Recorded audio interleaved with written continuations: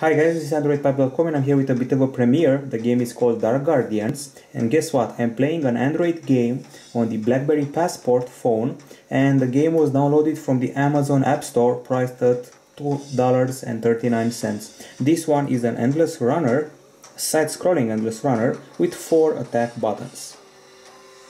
The background music is actually very nice, and in order to slay the enemies in front of you, you have to time your sword attacks. We have 4 sword attacks: a regular sword, poison sword, fire sword and electrical sword, and you have to use these elementals depending on the elements of the enemies ahead of you. You have a circle in front of you which signals the area where you can hit the enemies. You have to do that in a certain rhythm and with certain timing, and just like all the endless runners, side scrollers, the aim is to get as many meters as possible. Of course, every hit you take drops your hit points, so be careful about that. You can also collect hearts, and you can also activate this Dark Horse power. It's a meter that fills up as you progress, and every 500 meters or so you will change background and enter a new area. As you can see, I'm using the 4.5-inch touchscreen of the BlackBerry Passport, and I'm about to get killed. One more hit and it's over.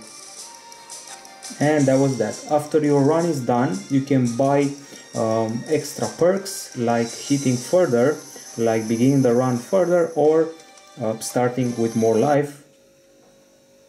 So that's basically the gameplay in a nutshell. Of course, rating the game, sending stuff via Facebook or Twitter will give you extra credits, and those credits will buy you upgrades. So we have 4 buttons, one for regular attack, one for fire attack, one for lightning attack, one for poison attack, each of them associated to a special foe.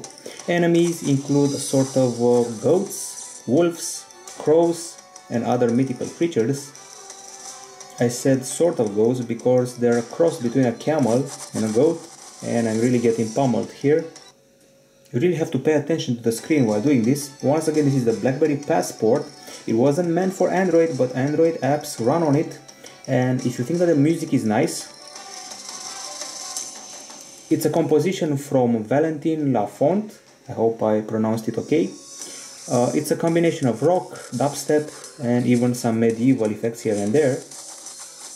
Be careful with your timing of the hits. The enemies must be in the circle in front of the character.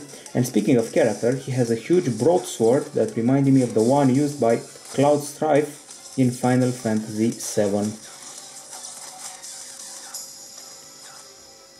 So not working good at all, and I'm talking about me here and the fact that I'm trying to kill the beasts and not succeeding.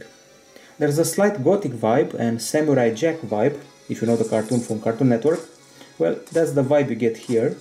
It's a side-scrolling endless runner with personality, nice music, 4 buttons to press. Usually you only have to press 1, jump, and that's it, plus maybe an extra to shoot stuff. This time you have 4 buttons and sequences to trigger. You can also get perfects, which is a series of combos that increase your points. I would have liked more variation of the enemies, because there are basically 3 of them. They're the wolves, the ones I call goats, and the crows. Of course, if you proceed, you probably unlock new ones. And by the way, triggering the special Dark Horse will kill everything in front of you. And there is even a boss battle at some point. Let's call it boss battle. It's basically a huge creature throwing purple balls at you. And I'm about to die again. Not if I can help it. And I just missed, so let's go forward. I collected about 373 resources that I can spend on those upgrades. Now you can hear rock in the background.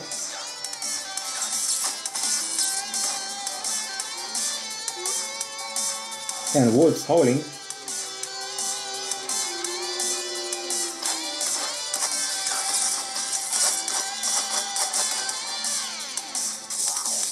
And now dubstep. And a bit of drum and bass.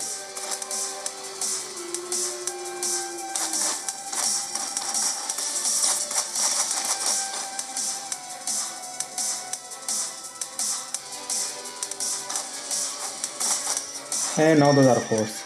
I have to say that you can also find the game in the Play Store. Don't worry, it's not only in the Amazon App Store, and as far as I know, it's also available on iOS. So the game is called Dark Guardians. It's a bit overpriced at $2.39. It's not very easy to play, but it's pretty intuitive and fun.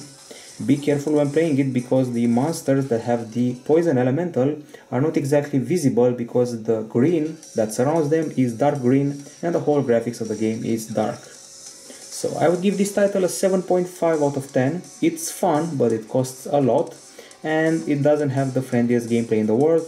By that I mean it has a high level of difficulty sometimes it's very easy to play, it alternates randomly. However, I like the styling, I like the artwork, I like the music very much, and the concept is pretty nice compared to the other endless runners out there.